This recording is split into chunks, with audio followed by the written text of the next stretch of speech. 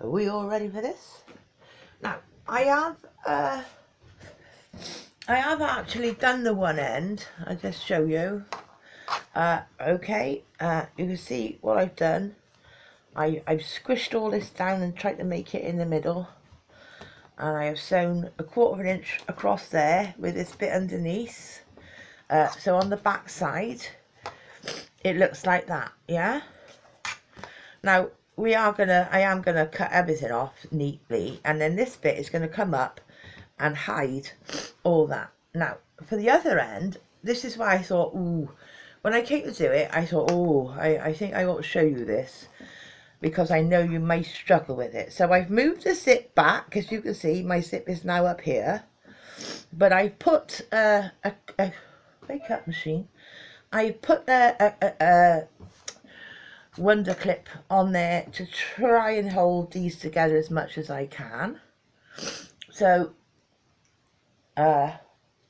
in some ways it's out of camera shot because it's this way round, but again I am going to try my best to show you how I do this. Alright, so I got a clip on there, I got a pin in there, and I'm going to take that clip off now, get it under my needle, keeping everything straight, just off to one side of the actual thing, and do a few stitches and a few stitches back again, yeah, give me nice secure, and get onto the fabric. Now I can take my pin out, and this is where it can all go wrong. I want to keep my zip together,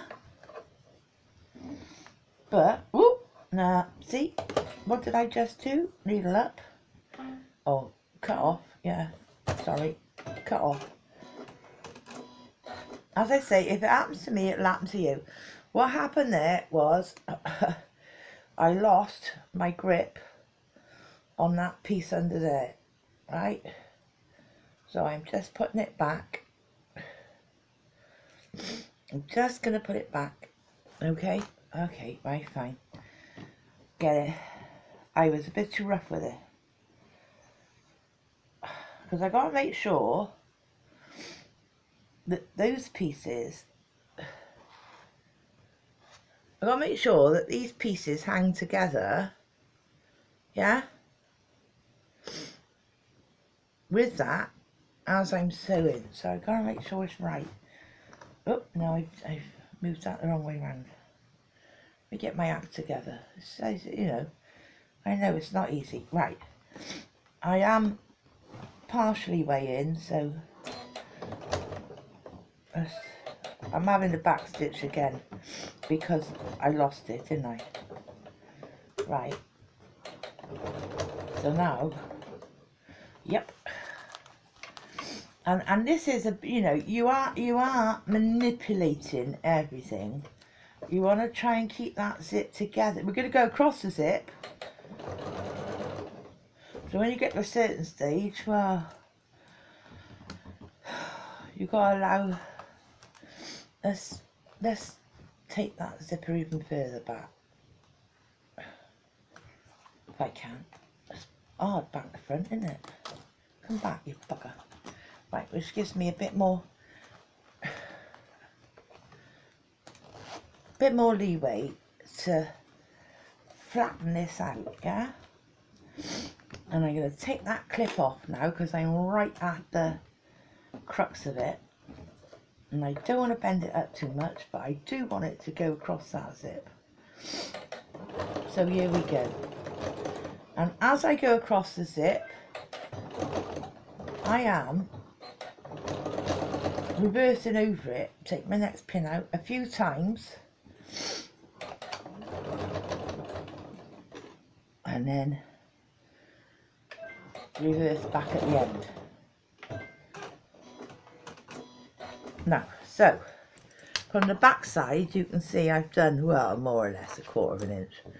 From the front side it looks like that, and my zip is actually together. So if I bring the zip forward again, you can see that that zip is meeting, and that's fine. Okay, so that's all we need to do for that. Now, I am going to bend this back, and now I've got stitch lines across the zip so the zip can't come off. I am going to cut this and the tag, if it's sticking out, across nice and neat, because what we need to do when we've got rid of this bulk is taking I'm going to do it by hand, because I want this, you see where this lipstick piece is, I want this to come up and sew into where the edge of that lipstick is on that side, and sew in to where the edge of the elastic is on this side, yeah, to make it nice and neat. Now, you can't do this under the machine. Well, you can, but you're going to have a load of stitching. If you did do it, if you could manage to get it right under the machine, you would have all the stitching showing through on this side, which you don't really want, because it'd be the opposite side. That'd be back here, and I don't want that stitching, so I am going to hand sew it. So now, just, you know, releasing that, I'm going to go and push this back, cut off the ends I don't want to get rid of the bulk, cut off the ends I don't want to get rid of the bulk, and then we're going to do a bit of hand stitching. Now, you want to think yourself lucky. Hand stitching, well, for me, is extremely rare. It's a bit like, let me think, a dead donkey, hen's teeth, a unicorn. Very, very rarely seen. But I'm going to do two methods. I'm going to show you slip stitching, and I'm going to show you ladder stitch, and then you can make your mind up which you think looks the neatest on your project. All right? As I said to you, let's get rid of, as you can see, I got a bit behind and a bit in front, any excess, both ends. Okay.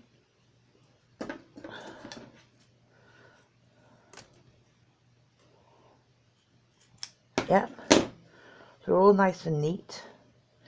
And now, yeah, I think it'd help us if I again, blame me sideways, if I again bring, I'm going to make sure you can see this on the camera, yeah. Bring that flap forward, yeah, and just do that 1/4 inch line again, and the same with the other end. Now we're all nice and neat.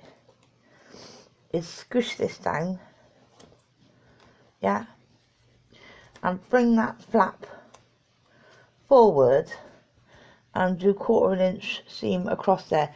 This is getting really thick now, so you may want to, if you're able, lessen off your tension for your presser foot, or use a walking foot, because this is getting, you know, bulky, very bulky now. Or another thing you can do, if you can't lessen the tension on your foot, is to very, you know where the lever is for your foot, is to very slightly lift the foot as it's sewing. That's another thing you can do. So I've just done that, as you can see. I've just done 1/4 inch across there, so that this is now sticking up like this, and the same the other end, so it's now sticking up like this, and this is where now we're going to sew it. So I'm going to go and get my chair, get myself comfortable so that I can show you. And Sam has asked me, splitting zips and hand sewing. She's laughing at me. So yeah, I'm going to show you a few needle threaders for those of us that are a little bit, you know, finding it difficult these days to hand sew. So I'll get that out as well. Righty-ho, a hand sewing bit. Okay, here's my bag of goodies. Now, first off, I've had some chatting to me and saying, well, you know, at the end of the day, when it comes to answering, ooh, can really do it. Alright, no, neither do I. You know, as I said to you before. Very rare I do it. And I'm now looking, oh, here he is, for different ways of threading the needle. Do you know what I haven't got? Oh yeah, I got some white. Let's use that. The white will do. Right. Okay, I should use pink, but you can see it better if I use white. So, threading a needle. I got some sort of scissors in here. Do you remember when I made these ages ago? Huh? And we gave them away as a prize. I don't know, I think I made 4 or 5 in the end and gave them away as prizes. But anyway, I keep all my hand sewing bits and bobs in here. And so, first off, we need a length of cotton. That'll do. Secondly, I'm going to get my thread magic. Now, you don't have to do any of this, of course you don't, but this is me and this is what I do. So I'm just going to lay my cotton in my thread magic. Yep, hold on to it. Ooh. Hold on to it, get the other end and just pull the cotton through, yeah? And that's giving it a coating, which stops it twisting and knotting and generally misbehaving. Okay. Next thing, you're going to want some sort of symbol, because otherwise it's going to play havoc. And then, now, to thread the needle, this is the bit Sam was saying to me, oh, what's best then? Because whoop, she doesn't do much hand sewing either. You know, it's to do with our hands and to do with our eyesight and what have you. Now, I got this one from Clover that's got, I hope you can see this on the camera, it's got quite a thick bar, thin but thick bar. I looked everywhere because I saw one the other day and I looked everywhere. You know, you can get them, and this end is like a little bit of tin foil, a little bit of thin metal, and then the bit that sticks out like this is just a bit of wire. Well, they're fine, but I certainly find it's difficult to get the wire into the needle, let alone the bloody cotton. So with this thick one, it's much easier. Then I got another little gadget here that I do use quite often. When it works, it's brilliant. Sometimes it doesn't work for me, and written on it in very small writing somewhere, oh yeah, hang on, where's the light? Small that end, large this end. Okay, right, so let's get a needle. I do tend to use these John James needles. You can buy them like this, yeah, or in a little thing like this. But with the John James needles, what that means to me is that they've got bigger eyes on them. Yeah, the eyes are larger than generally speaking. Oops. So let's put it, let's say it's a small needle. So if I was using this one, I don't expect it to work for me now. It never does on camera, does it? I put the needle in so the eye is facing left to right, yeah? And then I take my bit of cotton, lay it over the top and kind of hold it, and then pull down. And as you can see, can you see this under there? When I pulled that lever down, it poked the cotton through. Now I get hold of the cotton, yeah, and pull it, yeah. But here's the thing, did I get it in the needle? Yes, I did. Right, so that's one way of threading a needle, Sam. Okay, and so these, who is it made by? Large, gross,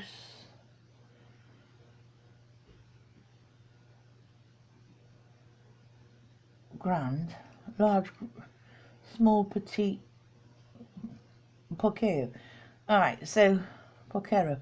So that's, well, what's that then? That's English, French and Spanish.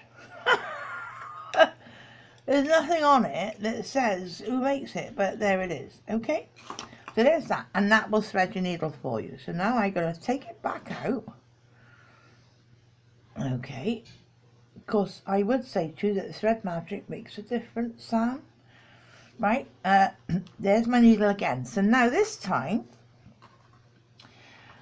I'm going to pick up the needle and using my Clover elongated thing, yeah, I poke that through, which is quite easy to do because it's nice and stiff, and then I can just thread under normal circumstances, pop the cotton through that bit and pull it through the needle. So now my needle's threaded again. So I would say to you, out of preference, I think that this one is the best, but you do need to have large eyes on your needle. This one is better if you've got an average needle that's got small eyes on it, okay? Yeah, so that's what I'm saying for us girlies. Now, ooh, saying of which, before I go any further, let me get another bag over. I was looking in this bag. Can you see this? Yeah, this bag. Now, this is another bag I made ages ago with a PVC front on it, so I can see what's in. So when I open my drawer, looking for different things, instead of having to open every pouch, with this see-through pouch, I can see what's in it. And in here, I keep all kinds of speciality needles, like, let me just see, Schmetz Gold,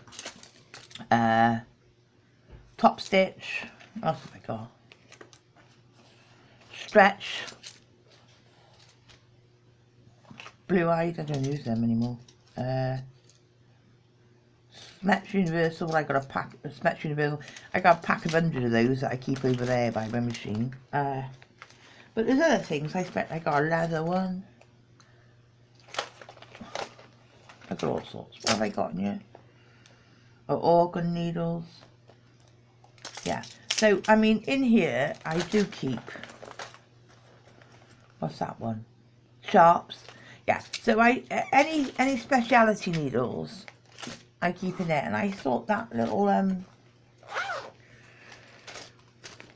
needle holder. Oh, and while we're at it, what I did find in here as well was a better bit of elastic. A better bit of elastic that I could have done this with.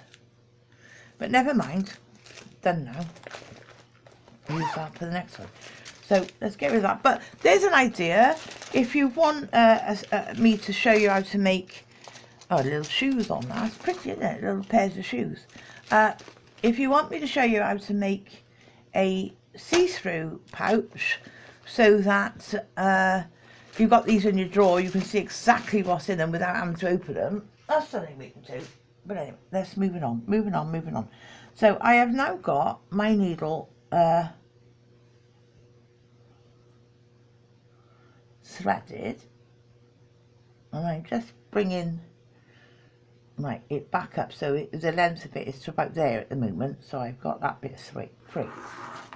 So hand stitching. Now, taking our project, I'm getting rid of any loose bits.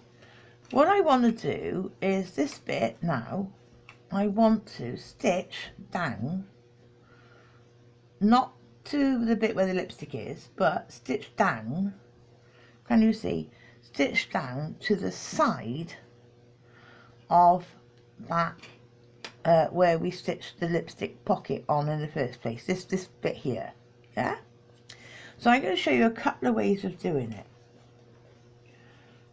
Okay, I mean initially, yep, we need to tie on This is why you need out on that one. This, no, that's too loose now. My fingers are cold, so that one's alright when my fingers are hot. You need to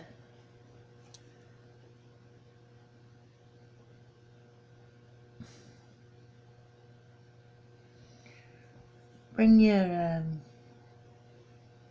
cotton in. And as I was saying, if I was doing it, oh, I've gone through again. If I was doing it just for myself, I'd use pink now to make it a bit more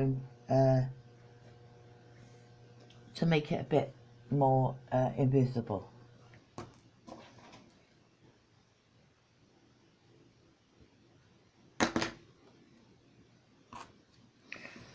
Right, so back through. So I've done one running stitch on the top, then I go the other side and I go for always from the top down, from the top and back up. So I'm back on the top. Okay, then from the top again, down and out.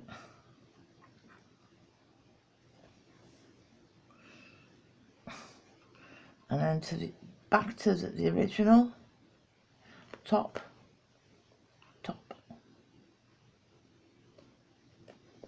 down and back out. Okay,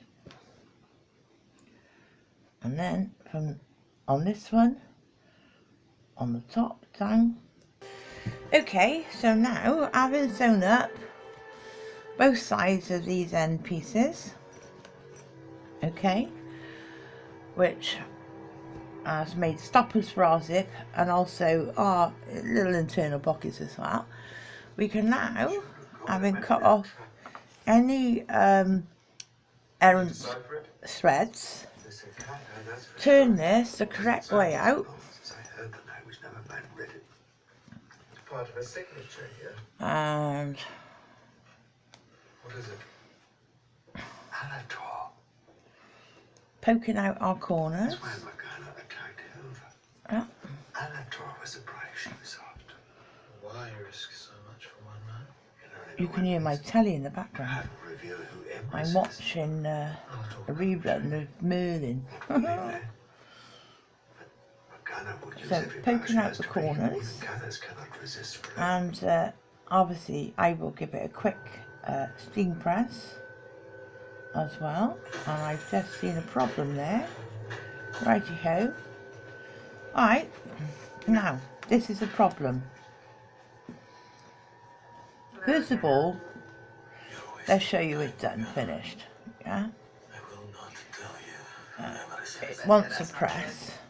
Otherwise, why would I have spared your life? But there we go. All done up.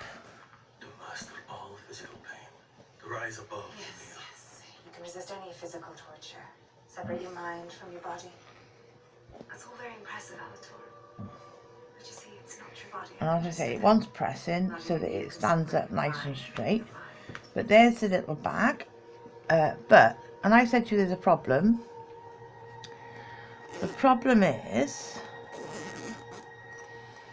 when I sewed across this base, I didn't quite catch all the fabric. So how will I remedy that? Right. I need to undo it. I need to come back on myself. Turn it the other way back out again. Alright. And it was this end, wasn't it? This was the end where I did not catch all the stitching. And the original stitch, if I look at the base, was the one beneath, would have been the original stitch. So now, it's quite simple to remedy.